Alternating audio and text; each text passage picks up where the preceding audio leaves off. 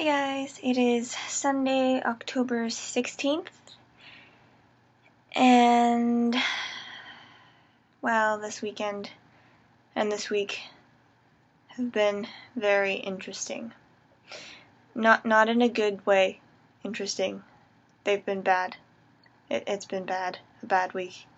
Especially since, Thursday. Well, Thursday I had my first psychology test. And that, well, let's just say it wasn't the best test I've ever taken. We're just going to go with that. I did have my first midterm yesterday morning at 9:30.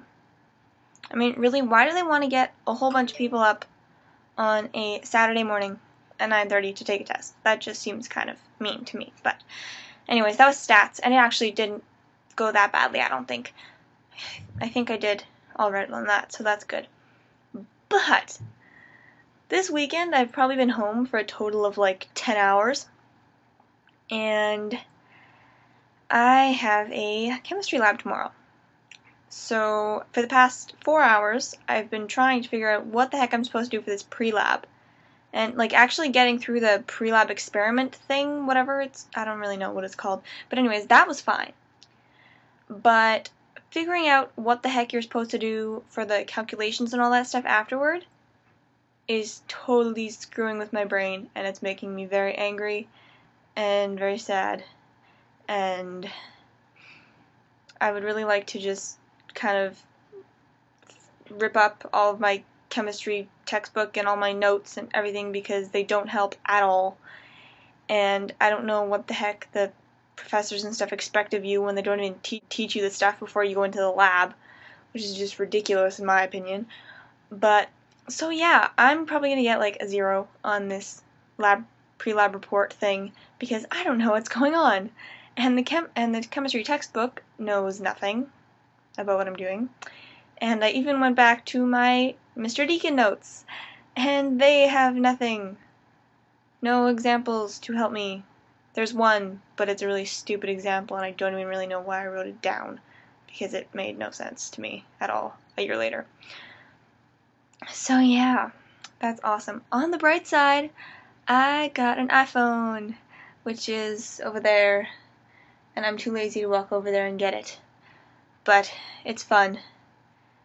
And yeah, it's making a lot of noise. I'm not sure if you can hear that, but I'm getting texts from Emily and Florence saying, "Do you understand? Because I don't understand."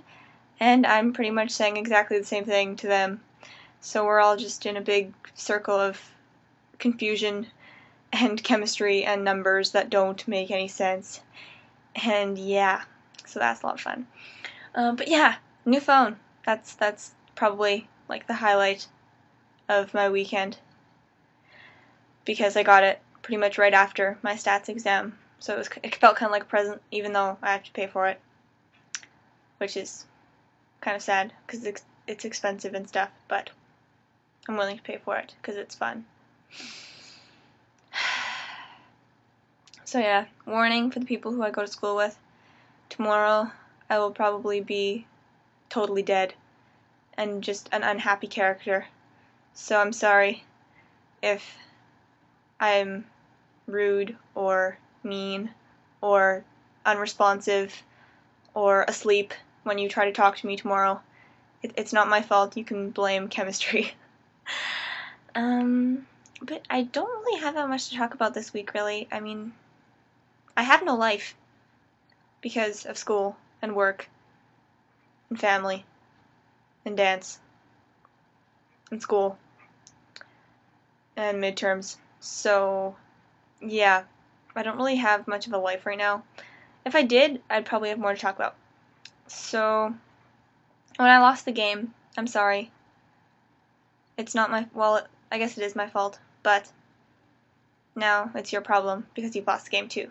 So you can be mad at me later for that after you watch this video, and you can comment how I'm not cool and all that stuff, but right now I really don't care, because I'm too dead from stupid chemistry brain explosions. So that's all for me this week. I'm sorry that it was kind of lame and complainish and stuff, but what are you gonna do? So I will see you guys next week. Bye!